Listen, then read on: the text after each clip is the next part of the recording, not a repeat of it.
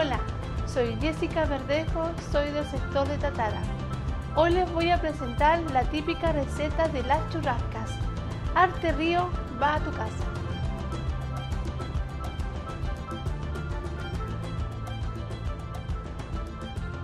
La churrasca es de nuestro antepasado, de nuestros abuelos, nuestros tatarabuelos, bisabuelos. Yo las conocía como oreja de finao, pero son las mismas churrascas.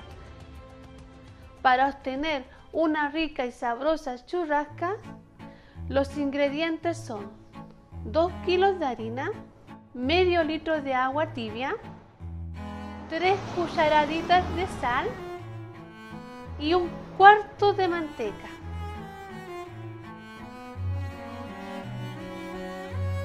Ahora vamos a empezar nuestro proceso, nuestra preparación de la churrasca. Recuerden, son 2 kilos, serían 3 de sal. La incorporamos en la harina. Ahora incorporamos la manteca. El agüita siempre tiene que estar ni helada ni caliente, tibia. La incorporamos a la harina. Metemos las manos y empezamos a juntarla. Y cuando la tengas casi lista para poder amasarla, hay que tener un poquito de paciencia así hasta que logre una masa que se junte toda. ¿Y cómo se nota? Porque ya en tu mesa no queda nada.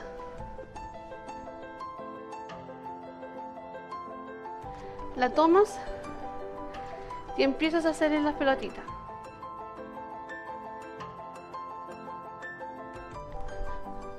Tú ahí te ayudas con el mesón.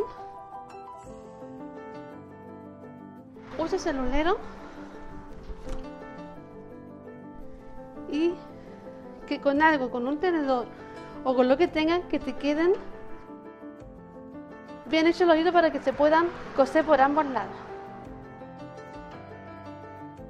Y teniendo las brasas preparadas, la puedes tirar.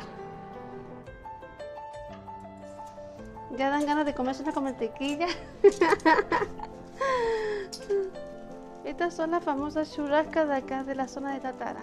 Esto es una cultura de los abuelos y ojalá perdure por siempre en nuestros recuerdos, en nuestra enseñanza, y algo que es económico y a la vez, ¿quién iban a decir que lo que nos enseñó los abuelos ahora es para nuestra sobrevivencia?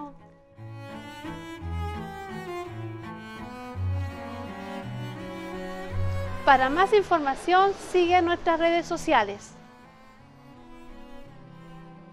Ahora me despido, esperando que le haya gustado la receta de las churrascas de Tatara. ¡Chao!